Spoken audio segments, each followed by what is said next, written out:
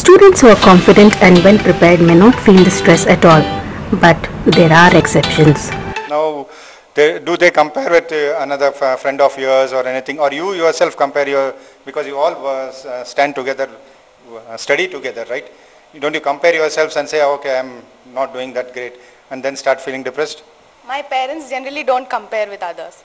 So when even that chance come of comparing, it's okay, no problem, but it depends on us. It depends on the level of our preparation, how we prepare. So you compare yourselves, no, within your friend, and she has got more and I have got less.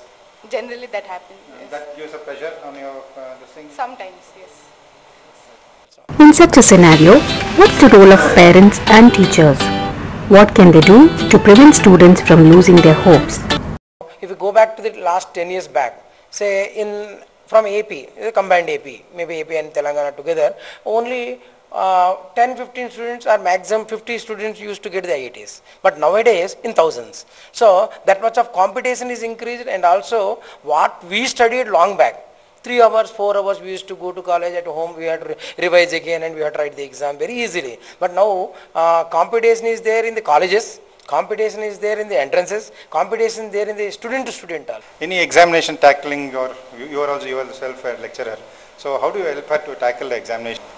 Sir, we just ask them to be confident and not to do any new preparation just before the exam.